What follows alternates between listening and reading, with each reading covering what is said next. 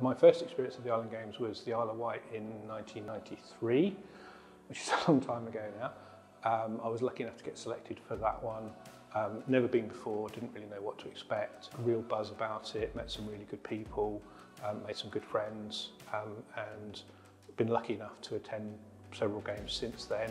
To mingle with people internationally is really good. I hope people will get behind it, look forward to it, enjoy it, participate, go and watch some of the events, maybe sports that they've not seen before. Get involved and make the most of it while it's here. It's a good introduction to competing at an international level.